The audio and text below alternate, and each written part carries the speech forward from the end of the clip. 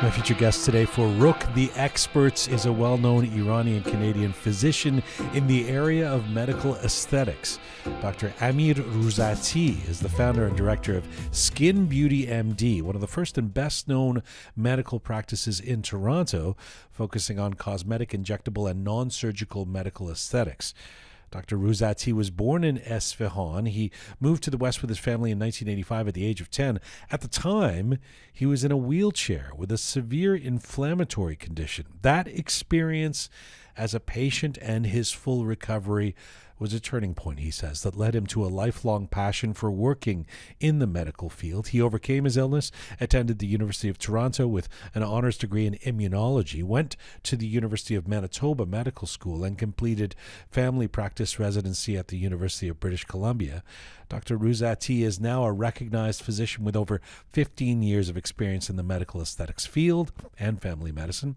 He's a well-known name in education in the cosmetic field, where many medical professionals in North America have taken his Botox and fillers training courses. He has been featured in various media interviews as an expert in aesthetic injectables and Botox and fillers. And right now, Dr. Amir Rouzati joins me in the Roqe studio today. Hello, sir. Hi, Gian. Pleasure to be here. Nice to have you here. Thank you. In chatting with you and seeing you in and around Toronto over the years, it's clear that you really have a passion for what you do, for the medical profession, for the kind of work you do. Is that performative, or are you actually this enthusiastic about your work? Yeah, absolutely. I remember when I first started, it might have been my third patient in cosmetic treatment. She didn't know she was the third patient, but she said she knew I was starting. She said, "Dr. Rouzati, I think you're going to be very successful at this." And I said, "Why do you say that?" And she said, "Because I can really tell that you have a deep passion for this." And yeah, I think when you've been in the field for as long as I have, and through some of the dark times and the challenges as well, when you're trying to start an enterprise and be innovative, passion goes a long way to get you over the challenges. How far does that go? Are you excited to get to work every day, or would that be too much? I can tell you that I was thinking about the fact that having done this for about 15 years, I'm still not bored of it. And so, yes, to a large extent, I don't, the Monday morning blues where, people don't want to show up at work. I don't really experience that. Why are you not bored of it? I think it's still so impactful. Sometimes we talk about Botox, dermal fillers as if they're minor treatments, but really we forget the fact that some of the results are nearly the type of results that you would accomplish with surgery. And in fact, 20 years ago, if you wanted to lift your eyebrows a little bit, or if you wanted to tighten your skin a little bit, the only solution would have been surgery. And so here we are with this wonderful advance where in the right hands, you can get very impactful results. Yours was, by the way, I'm very self-conscious during this interview that my eyebrows should be lifted. I keep thinking of things that I'm going to need to change. Yours was one of the first medical aesthetics clinics in Toronto. You started in 2006, mainly with the Botox procedure. Just as we start this off, let's call it, you've become very successful. Did you have any inkling that your business would grow this way? I had a vision about it for sure, but I was in the first wave of physicians that crossed over from primary care practice to non-surgical injections. Prior to that, this was more in the domain of plastic surgeons or maybe dermatologists. It took a lot of energy. When I look back, it just took an immense amount of energy for the practice to be where it is today. And we've had, lasting power, and we continue to innovate and improve and increase what we're doing. And I still feel those excitement juices. I'm still, if you talk to my wife, she'll say on the weekends, I'm still thinking of ways to improve and increase the impact that we can deliver. All right. So I want to get into a discussion around changing perceptions of medical aesthetics. We'll do that in a little bit. But just to dip our toes into the waters around Botox, it really feels like Botox was something people were much more closeted about just a few years ago, and that's really not the case anymore. Would that be true in your experience? Yeah, absolutely. I can tell you from personal experience, a few years ago, if I showed up at a Iranian function in Toronto, a lot of people would try to avoid me because they would be worried that if they say hi to me, their secret is out. Whereas now it's the exact opposite. I was just at a function over the weekend, and at the table, one of the individuals at the table was a patient of mine, and she was proudly telling her friend, "This is where I go for my treatment." So that really... And that wouldn't have happened a decade ago. No. Things are different now, Yeah, I mean, not only are things different now, people who do what you do have become celebrities. I mean, there's Netflix shows, there's a whole industry around celebrating the surgeons who do this kind of work, right? Yeah, you're right. And I still remember, a few years ago, the first time that, somebody just approached me in the mall and said, I follow your Instagram, and I think that's the power of social media, YouTube, and yes, there's definitely a celebrity culture around it. It's also maybe one of the more challenging aspects of running this type of practice is you not only have to be a great physician, a great technician, be able to clinically deliver the results, but you have to be very comfortable, marketing yourself in that domain, and that's increasingly challenging to do. Just anecdotally, is there ever a situation where you've done something where it doesn't work it doesn't work out so well, and then you see them at the gala and you go, "Oh man, I could have done a better job," or "I hope they don't say anything," or when I first started in this field, a mentor of mine said, the mark of a good physician in aesthetics is how many procedures they decline to do, meaning how many no's you say. And so we're very careful in the consultation to make sure that we're on the same page, with the patient. And I always keep that in the back of my mind. It's easy in a busy practice to get revved up and want to convert every consultation to a treatment. But I always remember, it's the patient selection. It's how many no's you say at the end of the day. I want to pick up on that a little later as well. But just around this changing perceptions and the closeted nature of, as I called it, of how people dealt with Botox, doing Botox in the past.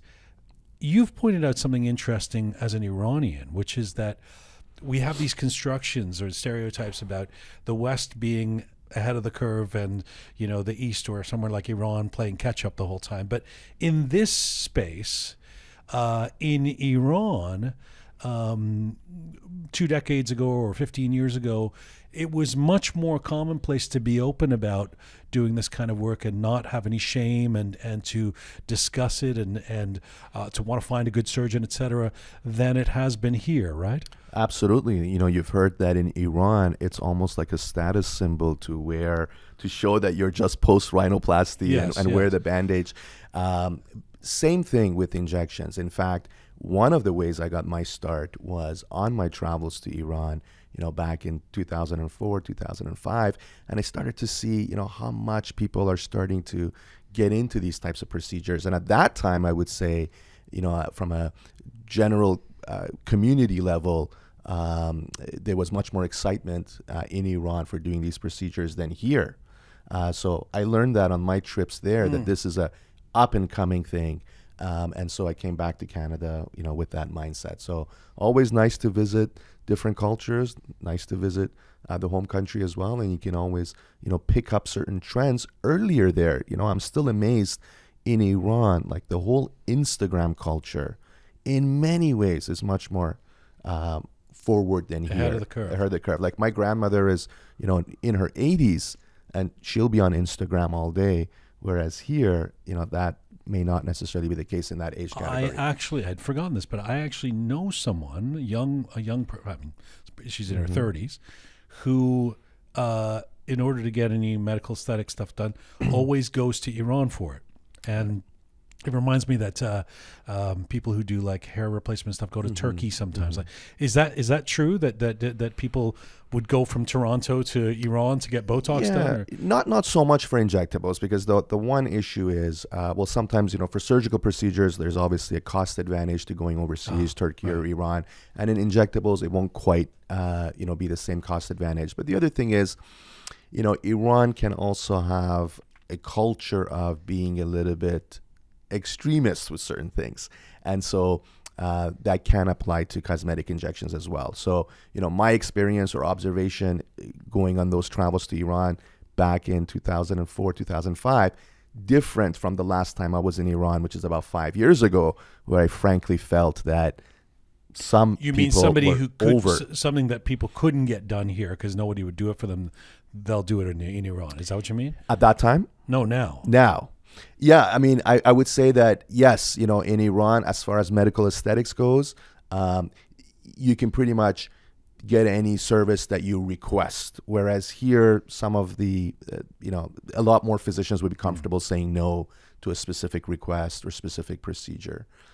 So Iran, my observation last time I was there, I haven't been there for a few years, but there was a tendency to look overdone, and that goes against my philosophy as far as medical aesthetics. Speaking of this philosophy, which you've already referenced a couple of times, you've said you take pride in your clinic maintaining a reputation of excellence in medical cosmetic injections, but also being known for integrity in what you do.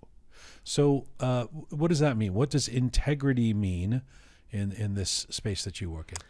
Yeah, it's a fine balance. Our space, I like to say, we're not in the medical aesthetic specialty. We're in the confidence specialty, because when people feel good, they feel confident.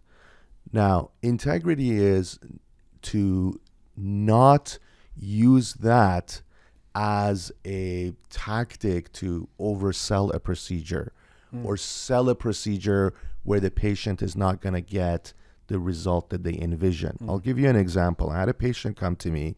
She must have weighed close to 300 pounds, but she had done this very expensive, laser sculpting procedure at like a corporate medical spa franchise, and she spent about $5,000 doing this. Meanwhile, that procedure is for somebody that is very close to their ideal body weight. It's not for somebody that is obese.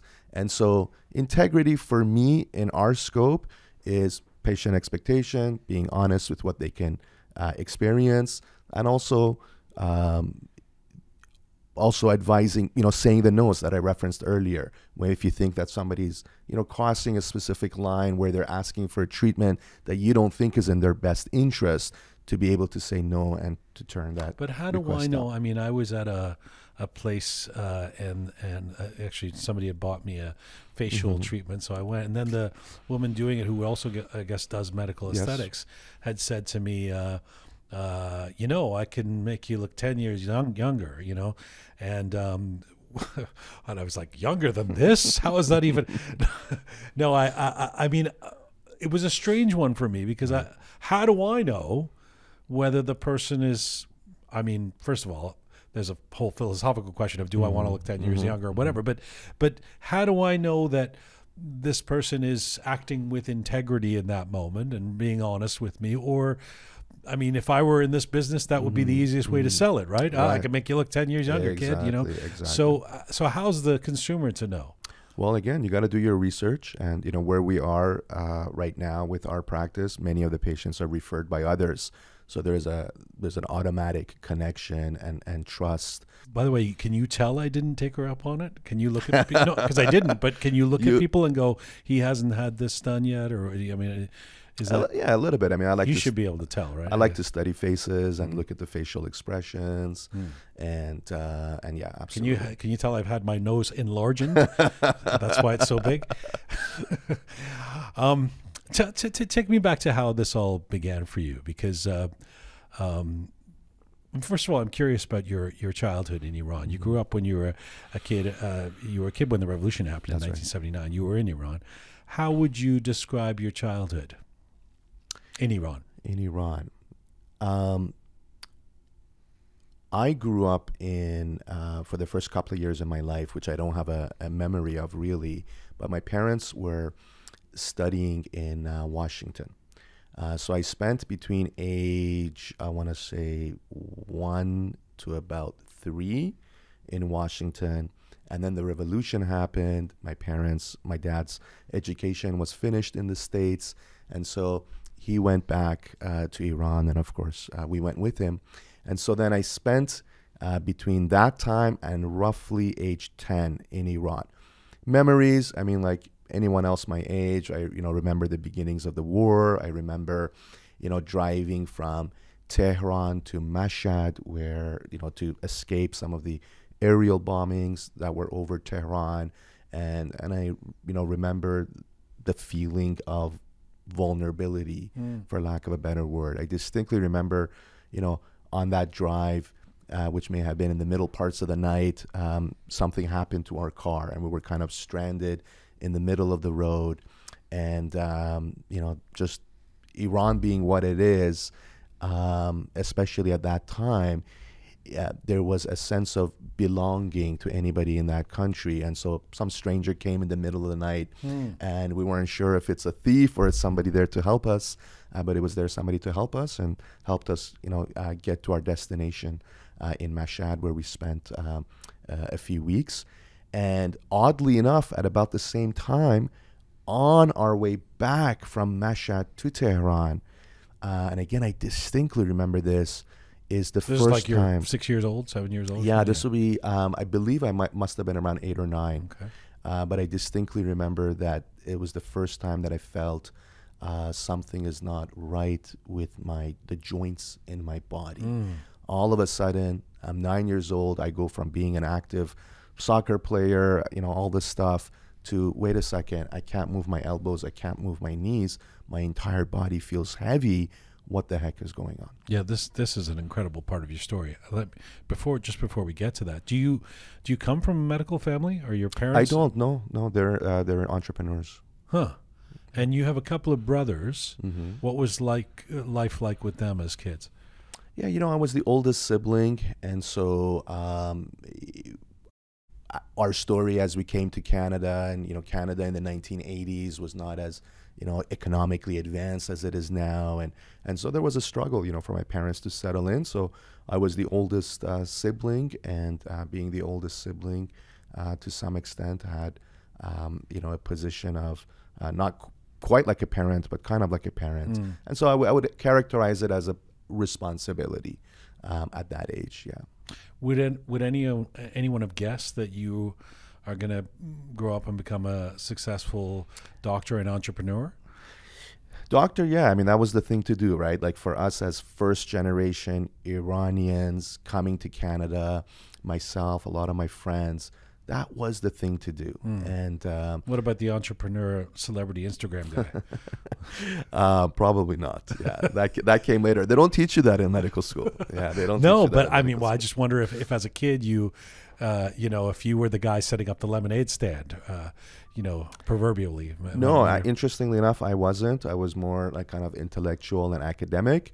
But even from my early years, I was I did a lot of teaching. I would teach after hours, like tutor other kids. And later on in medical school, I was teaching for a company called Kaplan. They had these MCAT courses. So people that had to take the MCAT exam to get into medical school, I was teaching the MCAT course for many summers. And some of that, kind of... So it sounds like you've been an A-type personality for most of your life. Yeah, goal-oriented for sure, yeah.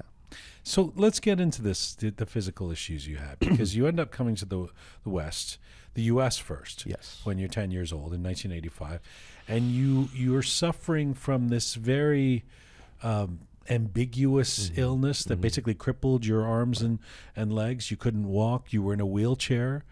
That's a lot for a kid traveling from Iran to the West for the first time, or to live, that is. Yeah. What is your sense of that time in retrospect? It's, at that age, somehow my experience was that you don't internalize the suffering. Like I almost feel that it must have been so much harder for my parents to observe that. And as we left Iran, in fact, the premise that we got the visa to the United States initially was to seek medical treatment. And so, at that time, they wouldn't give out visas easily to Iranians. And so, at the embassy, they said, okay, we're going to give a visa to you and your mom and your brothers, but we're not going to give a visa to your dad, because they didn't want, perhaps the family to settle there permanently. And so my dad ended up coming to Canada. We ended up in the U.S., in Los Angeles. And I wouldn't characterize it as a type of like suffering or tragedy. Somehow at that age, I was kind of rolling with the punches to a certain extent. Wow. Yeah. Did you feel different? Yes, different. Yes, no question. Yeah, different. Yes. But sounds like you didn't see yourself as a victim somehow. Not at the time. Maybe because I felt that this is temporary, or we're going to find some type of a solution out of it. But I do remember, if I want to go back in the memory bank, there was an instance at that time when we were in Los Angeles, and I was just beginning treatment. So essentially I was still, in a wheelchair. And sorry, you couldn't move your arms and legs? Move. No. I had a condition called juvenile rheumatoid arthritis. So this is not the old age arthritis. It's rheumatoid arthritis is an inflammatory condition. And you can get it in adulthood, or you can get it in childhood. I had the childhood version. And so that results in severe inflammation. Like my knee was twice the size of a normal knee, my elbow. Yeah. And by the way, no one would forgive a 10-year-old for being frustrated or angry or any of those emotions, that if you did have those, Not that I remember. I can, talk to my parents about it, but it just maybe felt temporary somehow. And maybe, at that time, maybe a little bit just my, as you said, kind of like intellectual mindset. Like my brain was engaged regardless. I wasn't someone that felt like if I'm not playing soccer, I'm, missing out on everything. But I do remember, there was one night, one of my uncles who's passed away now, but we were at his home in Beverly Hills, and his home was 2 stories. And so we were spending the night there, and obviously I could not, get up the steps. And I remember my uncle, carrying me, and I was feeling like, oh my God, I'm 9 years old and I can't even get up the stairs on my own. So there were some memories like that, but there was an optimism there, where it was coming from, I don't know. And I think it must have been much harder for my parents. You also have a memory at your uncle's house in LA. I don't know if it's the same uncle, of the first time after a year and a half that you could walk without pain. Yeah, that's a different uncle. Different uncle? So this is the uncle in Santa Monica, I think. Okay. Yeah. But yeah, I remember spending a night there, and this is now like 9-10 months after treatment, high dosages of anti-inflammatories, physiotherapy every day to build up my, muscles. And so eventually going from wheelchair to crutches, and then from crutches to walking. But even when I, did start to walk on my own, there was always this feeling of like heaviness, as if your body is being pulled into the floor. And I distinctly remember, just getting up in the morning, spending the night at my uncle's house, and waking up and taking the first few steps. And it was like, wow. Like, it's over. Yeah. And we should do a shout out to is it Dr. Darvish, who was the... Yeah. At that time when we came to Los Angeles, there was a prominent rheumatologist. His name was Dr. Darvish. And I remember his face still, even though some of my childhood memories are not very clear. I remember that, he had a Porsche that he would drive to the medical building, and he was a great guy. Yeah. So he really made the diagnosis, put me on the right medications. And then I heard years later he passed away at a relatively young age. But he definitely made an impact. How did all of that the experience of having these issues with your own body, and then the experience of having a doctor help you return to yourself and go from the wheelchair to the crutches to walking again, how did that experience shape your interest or desire to get into medicine? It definitely had an impact. It was a very personal experience.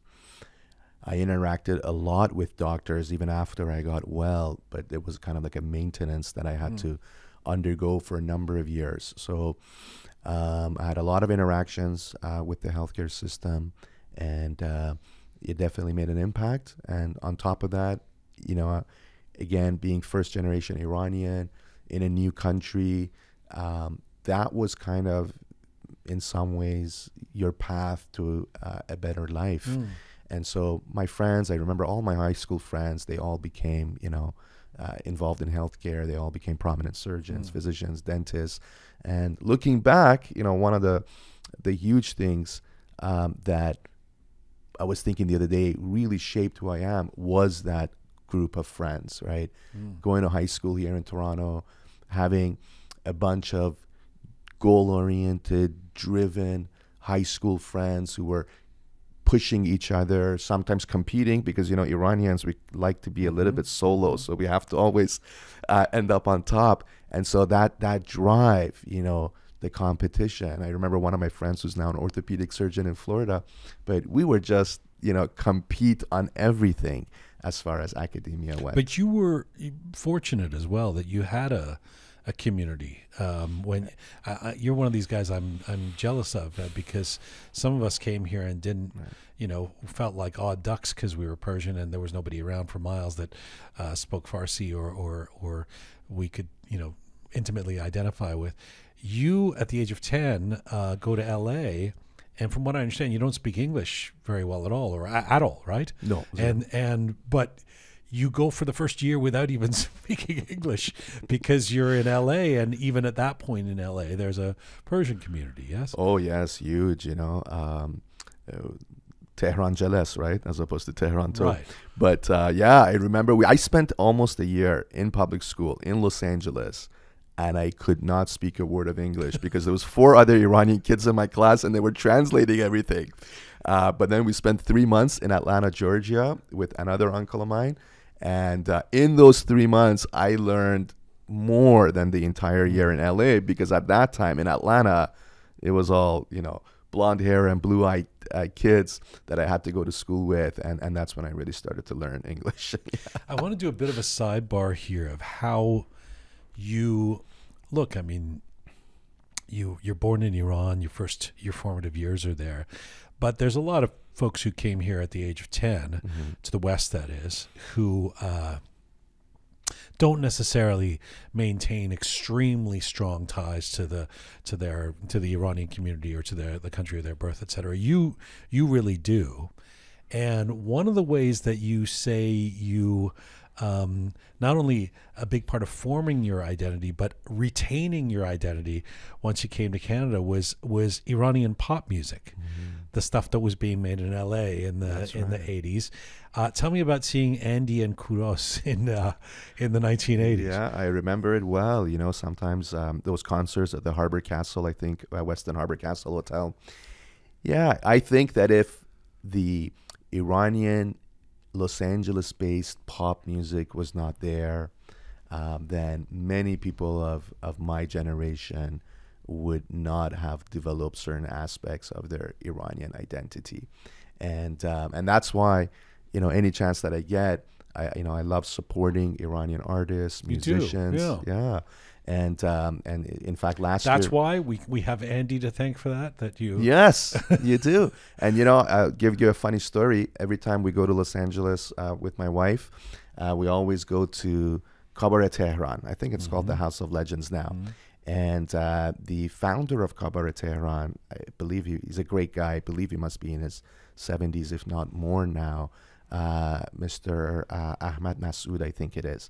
Last time I was there, this conversation me and you are having, I told him the same thing. I said, if it wasn't for Cabaret Tehran and what Cabaret Tehran did, supporting all those Los Angeles-based Iranian artists, maybe today I wouldn't have, this Persian identity that I do. But what I actually kind of love about that is it's a little counterintuitive, because sometimes we think of, and I all due respect to them, of course, but we think of that LA 80s Iranian pop as, the kind of cheesy stuff or light, a disposable pop, etc. Even if it's songs that people remember and sing along, they remember from their childhood or whatever it was. But this formed the spine of this was really important to you in terms of a cultural flashpoint that kept you in touch with being Iranian. 100%. Just it helped with that identity. Now you had a concert to go to with your friends, and I remember, again, first generation Iranians, the first time I wanted to go, I think it was a Shahram Shapare club concert in Toronto, and my cousin was like the promoter, so I had got tickets. And, us first generation Iranians, we had it much harder than our siblings. And I remember I got back home late that night from the concert. Might have been like 1:30 2 a.m. You mean harder than your younger siblings, right? Than my younger siblings, sorry. They got an easier pass. Yeah, exactly. Yeah. So I, get back home at like 1:30 in the morning. And the next day, my dad was literally threatening to close his suitcases and move the entire family back to Iran because it was an adjustment for them, right? Meanwhile, my younger siblings, once they went through their teenage years, right, my parents would have been very happy if they were home at 1:30. Blaming poor Shahram Shahbaz for all all your hooliganism. Yeah. So somewhere in and around all of this, you end up choosing medicine, and we've talked a little bit about the passion that you felt for medicine for personal reasons. What you went through, etc. But I do wonder about the emphasis on higher education, the middle upper class Persian thing. You talked about your friends being successful surgeons or people who work in the healthcare field now.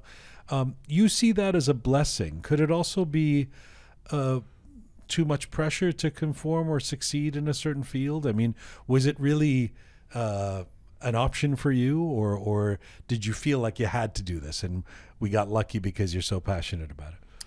Yeah, I don't think I had to do it. I think I had other options. But, looking back, I think you have to be careful with the pursuit of higher education, because education can be a business in its own right. And so if you're not goal-oriented and if you're not following a specific path, you can end up almost being on a hamster wheel and not getting to your destination. So when I have younger patients in the office and we, during the treatment, maybe we're chatting about career choices, education, my viewpoint on it is, of course, quite different than perhaps the way it would have been with my parents. And in fact, as somebody who spent a decade in the education system, I have to say that you have to really choose carefully and do your research and know what you're getting into. I find still, many people get into career paths without ever spending a day, in that environment. So I tell them, if you want to be, in healthcare, if you want to be in medicine, dentistry, even if you're spending a month being the secretary in an office, you're going to get a lot of information, whether this is your calling or not. So that's very, very important. So when one of your future kids says, Dad, I just want to be a backup singer in a band, that's for my career, you're going to be okay with that? Yeah, the short answer would be yes. I think that the education system overall actually does not do a good job teaching the really valuable skills. So what are the really valuable skills? Being able to do public speaking, being creative, innovative. So if they want to be the backup singer, well, they might have to also know how to manage their finances, how to brand themselves, how to innovate within their field. So I've learned just as much, if not more, from self-education as opposed to traditional education. I feel like that's I'd like to think that was an honest answer, but I feel like there still may be a conversation that happens in there with the kid that it's like, but you could take over Skin Beauty MD in a few years. No, Gian, it's not. You'd be surprised. A lot of physicians, a lot of dentists just as many of them will actually advise their kids against it as they would for it. Yeah, that's actually interesting. Yeah. It's like actors saying, "I don't want my kid to be an actor." Exactly. That's the anything but be, If you know the insides. Exactly. Of it. If you know the insides and if you know some of the challenges, I think it's more important, for what you're doing to match your inner calling. And maybe for me, the inner calling to help with rejuvenation, help with people's confidence, beauty, aesthetics, that was there, and I geared my medical career that way. Now, medicine, the one nice thing about medicine is there's so many different specialties. So let's say if somebody is more technology oriented, well, now they might go into something like, interventional radiology as an example. If somebody doesn't want to talk to people, well, they could go into pathology and look at, microscopes. But I know what you mean. In fact, coming in for this interview, I was thinking, oh my God, I'm getting this cough and, I'm going to have to clear my throat. Why didn't I go into pathology? Yeah, exactly. And, how does Gian, pull off all these interviews every week? This is so hard. So yes, once you're in it, then you have a different inside knowledge. Well, let's talk about the decision you made, because you probably wouldn't be here if you had chosen to go into, maybe you would be, but it is the path that you've taken in medicine that has led you to become known, and one of the reasons you're here.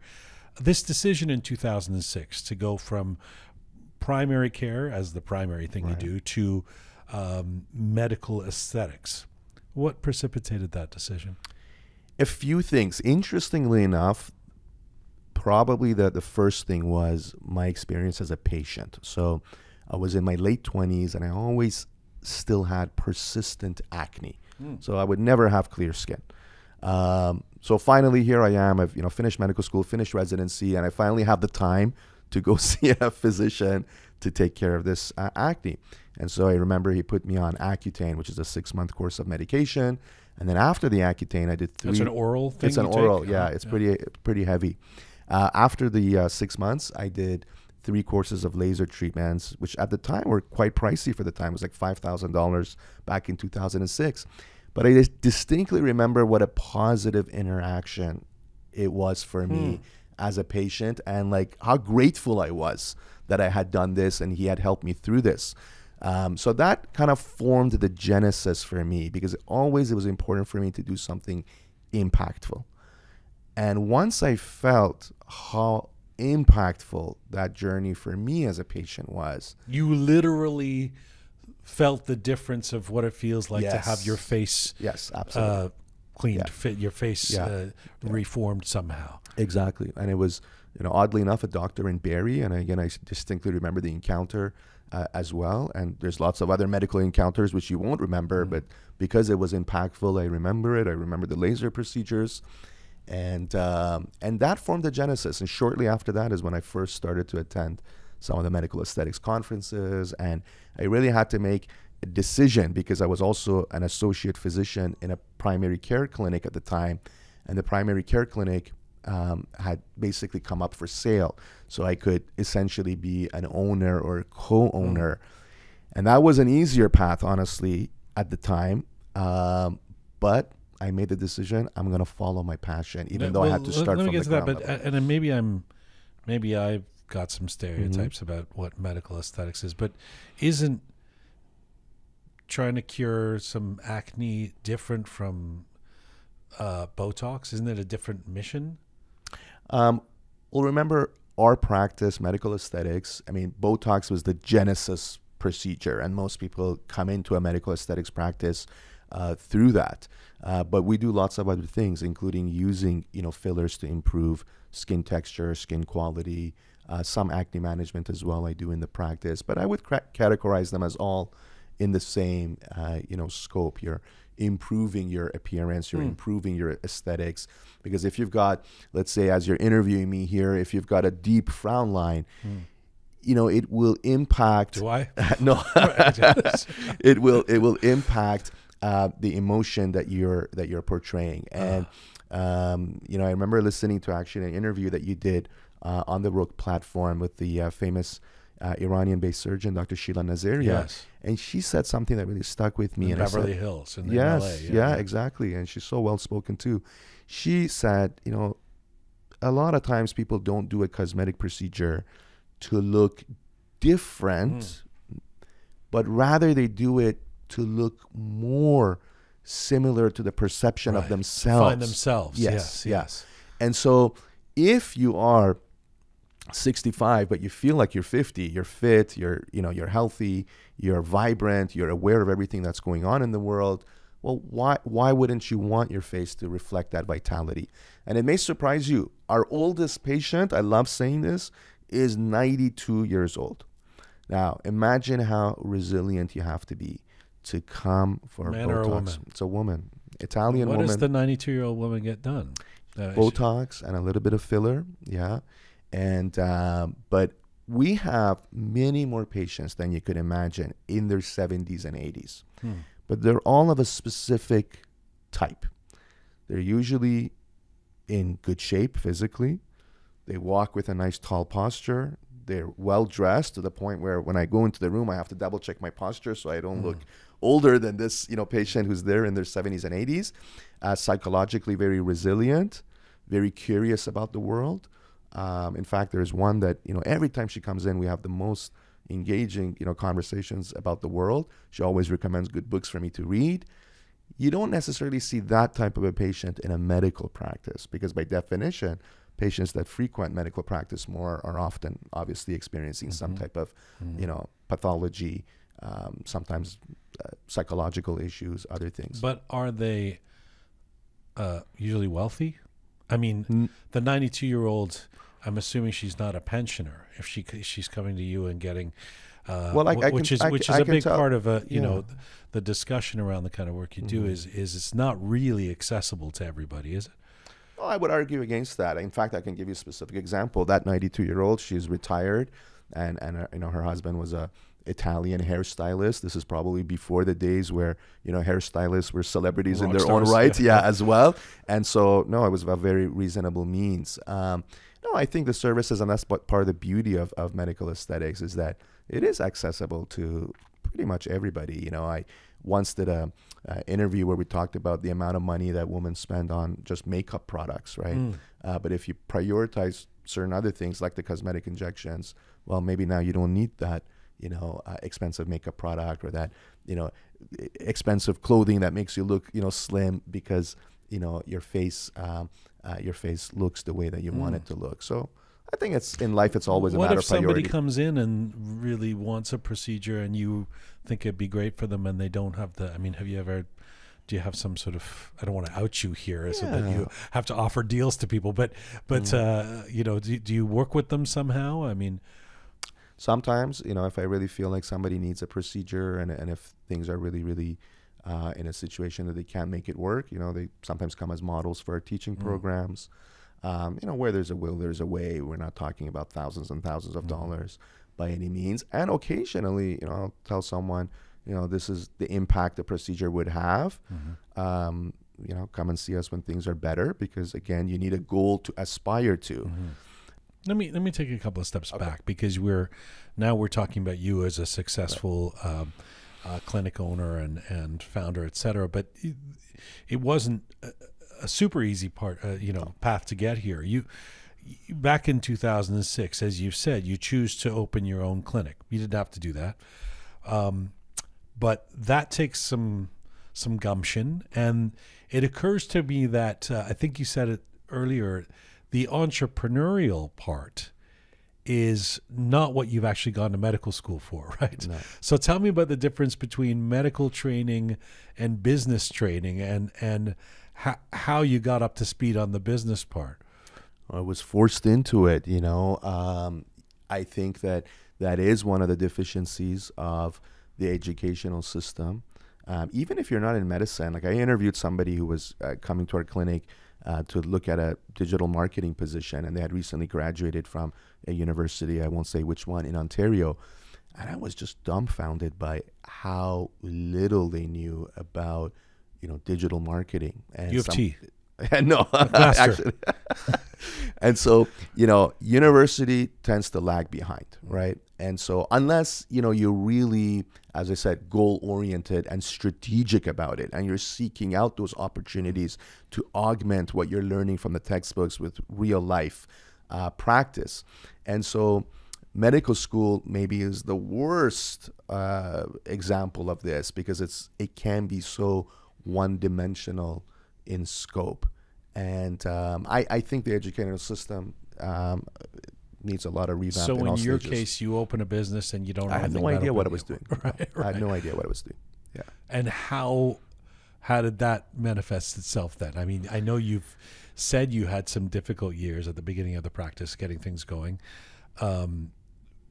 What was the nature of that, and what did you tell yourself in terms of persevering and having faith that you could build this thing? Yeah, as I said, there was a vision, but challenge and difficulty may be an understatement. It was pretty hard. And in the first few years, there were times that I was doing both the medical aesthetics and I was working elsewhere as a physician to allow for things to continue and for us to build up. So, yeah, to call it a challenge was an understatement. But I'll tell you one thing, looking back, patience helped me, being patient, having the attribute of being patient. But one thing I learned, this is now more in the entrepreneurial realm, is that actually being too patient can be a major weakness in an entrepreneur. So what's an example of how impatience helped you? Well, I'm just, much quicker with my decision making now. And if something is not working, I don't identify with it. So you're just so slow. And also the point being, if it's not working, know when to hold them, know when to fold them, as the old song would say. But that's a tough one because the gurus of this kind of thing, I mean, we've had a couple of them on the show, of Iranian background, Dr. Ali Parsa, Hadi Partovi. The mantra of a startup, the mantra of a new business, et cetera, is perseverance. Keep going. It's don't expect things too fast. So I disagree with that. You do? I do. So there's this concept in the startup world, MVP, minimal viable product. So when I, look at certain projects and, I'm an avid reader of, business enterprises and startups and everything, I see so many of them that they try to perfect something, whereas you got to have your MVP, your minimal viable product, and from there you move on and you decide if it's the right path, and if it is, you look at ways to scale up. What was the turning point, or what was the moment that you knew, bingo, I've got success, this is turning into something now? The turning point, I don't know if I can, there's that saying, which I guess in this application would be the reverse. There's a saying in the business world, which is, how did you go bankrupt? And the person says, slowly, then all at once, right? Because things happen slowly and then you find yourself, oh my God, where am I? Now that can work in reverse as well. So the successes were building slowly and then they hit a critical threshold. And in my case, it was like just put my head down and sheer willpower.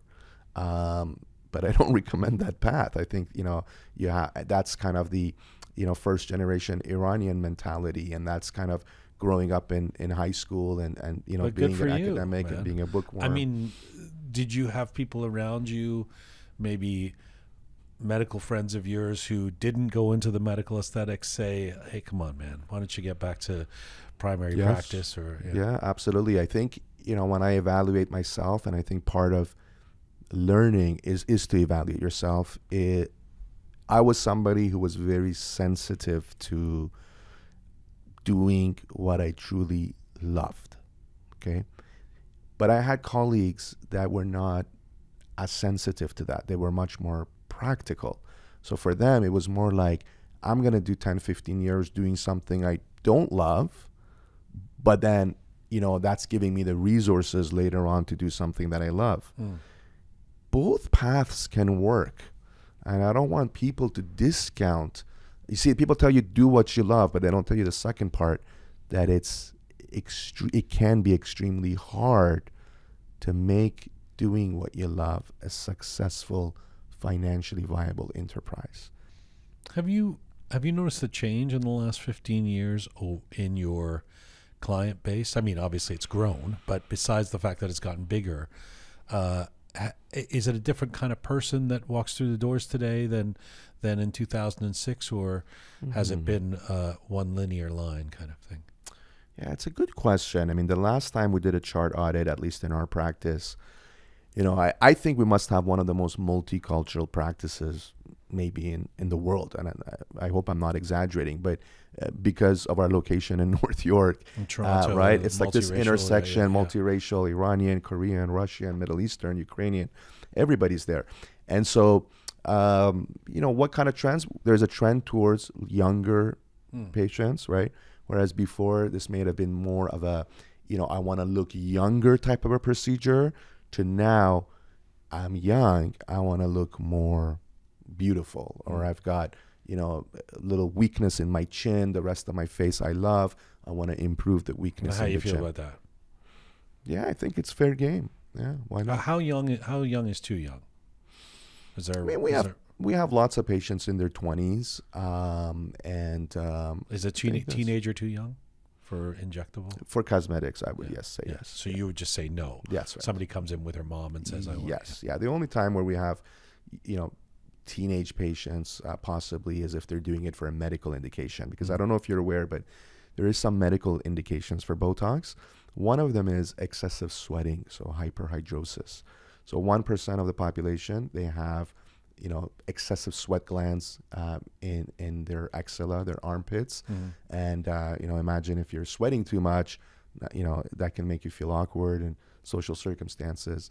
And so, occasionally with the parents' consent, and if their height and weight and everything allows us to do it, we will inject Botox for excessive sweating treatment in somebody that's under 18. But for aesthetics, I think, you want to be definitely over 18. You referenced Dr. Sheila Nazarian earlier, talking about people who get work done, feeling like they're actually finding themselves more. Right. I'm going back to who I really am by getting these injections done, etc.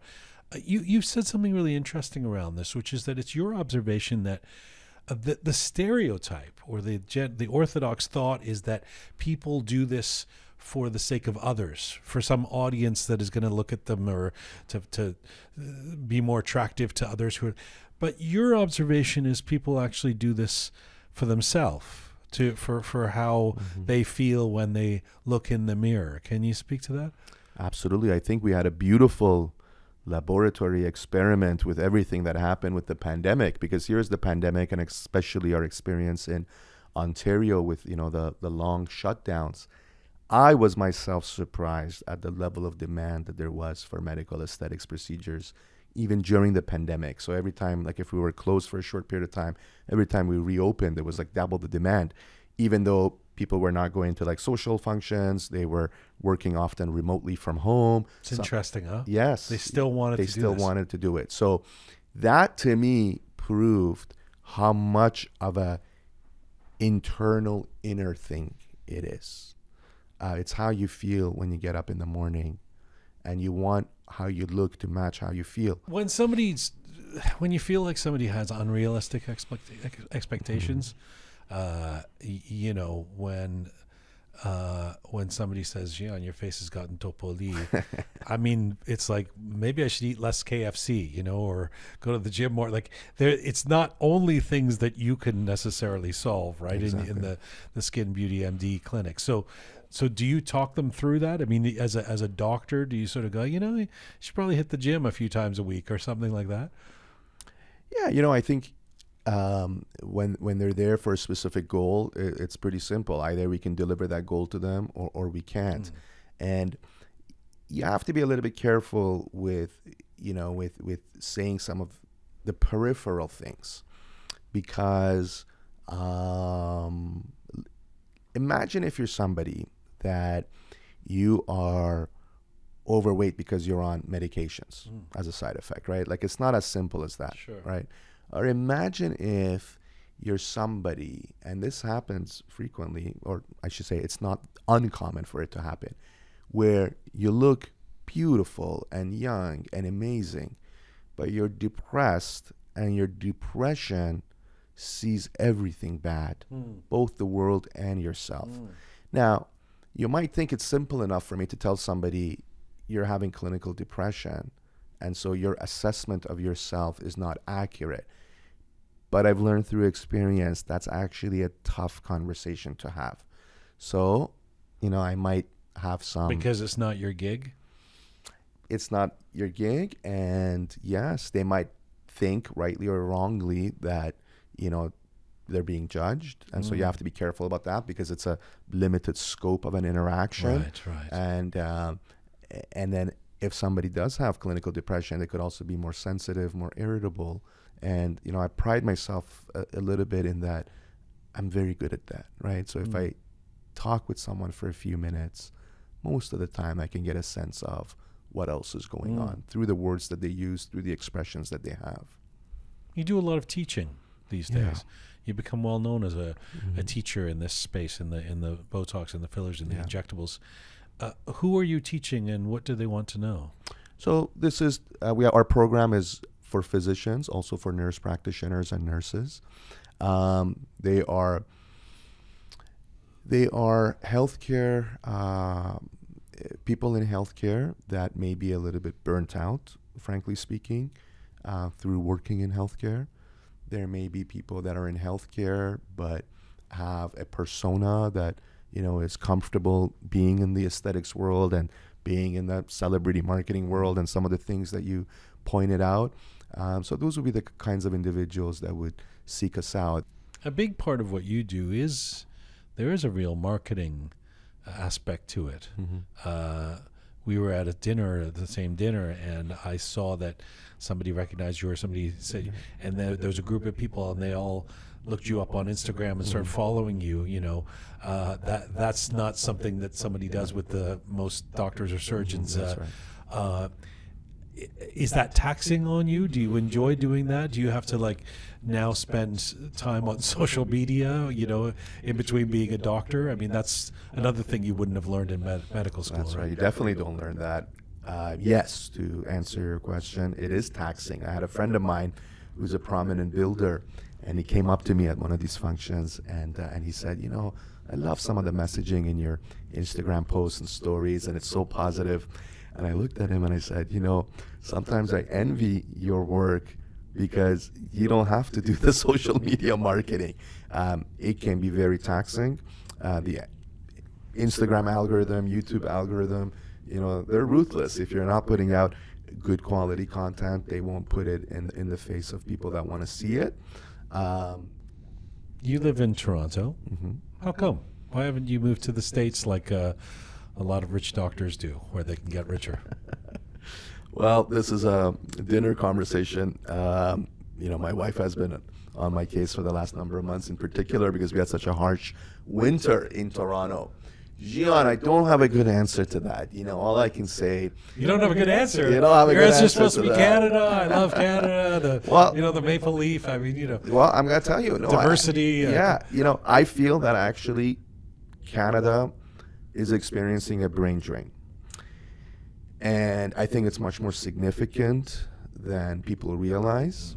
And I think, in fact, I had this conversation with a federal member of parliament that what is Canada's brand other than cultural diversity, right? If we look at Canada as a company, what is the brand? Why does it have to be just, the cultural diversity, or let's say an advocate for peace? Why are we not celebrating, Canada as a technology incubator? Even as a tourist destination, certain parts of Canada are just beautiful, right? Whenever I go to Montreal, I'm like, why? Montreal is just one of the best places in North America to visit in the summertime. But why is it so low key? Why do you go in the United States and so few people from the States have come up to experience Montreal, experience Toronto, experience Vancouver? Where is the brand? But Feridun Moshiri has a poem, the famous Persian poet, Man inja rishe dar khakam.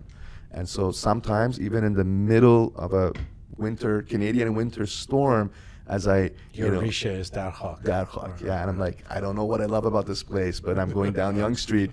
And of course, by every February, you want to move, and then the weather starts to get better. Right. And you're like, you know what? This is one heck of a nice city. Well, you have to keep your partner happy too. If she's, you're going to have to, you might lose the debate at some point, which would be sad because we'd hate to lose you from Toronto, but gain you in another place. The Persian community has grown shockingly, exponentially, massively in the last decade, 15 years in Toronto. Strangely enough, pretty much in and around where your clinic is in Toronto. Has that been good for business, I can guess? Yes, it has been good, no question. When a business is more mature like ours is, it's less dependent on a specific niche of clients. So, I would say that looking back, maybe we overly narrowed our niche and we had a strong presence in the Iranian community in particular. And to that point, one of the distinctions between Canada and US is, of course, we love the multicultural aspect of Canada, but that can be a double-edged sword as well, because it can keep you too narrow in your comfort zone. Whereas the US is that big melting pot where that traditional, cultural identity diffuses into, something that's more of a blank state, and you go from that blank state. Also, I mean, didn't we establish that Persians disproportionately do these kind of procedures, or is that a stereotype? You would think that, but it's that. more universal than you might expect. Yeah, it's more universal. And even if you look at history, I was like reading articles that we lead the world in nose jobs. I know that. That's part. true. Can't take that away from me. That's true. That's true. But even if you look at history, like the ancient Egyptians were using chemicals to enhance their eyelash appearance. So it's not a new phenomenon. It's always been important. It's just now we have these injections, and before there was something else. There was hair dye, or there was something else. Yeah. It's a great pleasure to talk to you. You didn't cough once, or maybe you did cough once, but your greatest fears were not realized. There was very little coughing. A couple of general questions before I let you go, and I thank you so much for the time you've given us. What's the hardest part of what you do? The hardest part is the business aspect, for sure. A lot of the things that happen behind the scenes, to be able to be in a position to have patients come into the office and get the treatments that they like. So that would be the first part. The second part, I think, would be, managing patient expectations. And I'm really skilled at that, but occasionally, despite the fact that I'm skilled at it, I sometimes read an individual incorrectly with their goals and what they have in mind, and then they surprise me. It happens to me now maybe once a year, but it still happens. And so I think that's the second part. And finally, what are you most proud of these days? Well, these days, I'm most proud of being resilient, being able to be involved in this industry. We alluded to it earlier, from a position of high integrity. A lot of opportunities have come into my life which may have resulted in shortcuts or maybe temporary success. But some of the decisions I'm most proud of are that, I stuck with ethics and a high standard, and sometimes it was at personal loss, but I stuck with my ethics. But lastly speaking, I'm going to a different phase of life, and my wife is pregnant, a son to be born, and so that's a whole new perspective on everything. And I'm sure if you ask me this question in the future, the answer would have something to do with the birth of this child. It's great to have you here. Thank you for this. Thanks for having me. Dr. Amir Rouzati, founder and director of Skin Beauty MD. He's been with me in the Roqe studio today.